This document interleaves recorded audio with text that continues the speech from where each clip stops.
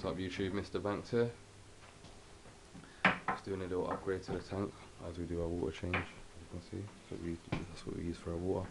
We don't use tap water, as you know. So we're adding some rocks today, as you can see. Yep, and got a little breeding hut, so obviously for the babies when they can go in there and hide out. Obviously we've got a few holes there they can swim into. Obviously once the product's finished you'll obviously be able to see. Yeah, once the water's a bit more clear you'll be able to see what's going on. This is my partner 4, top designer, fish tank designer from in the 90s. Marine style you get me, but obviously it's a tropical tank, so you know how we do.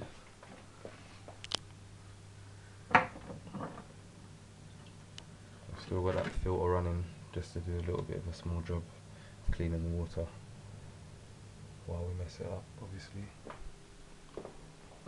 Made a right mess here. These are the 3 turtles we got, obviously, as you know. Probably want to change this water. Coming on for about half an hour. Sorry. Camera's not the greatest today. Got the water buddies.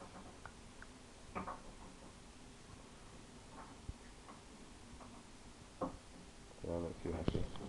We've got some guppies today, obviously, so we are hoping that they will reproduce as well. Reason for the little breeding huts along the wall. We've got a barb. We've got a shark. We've got another one hiding there.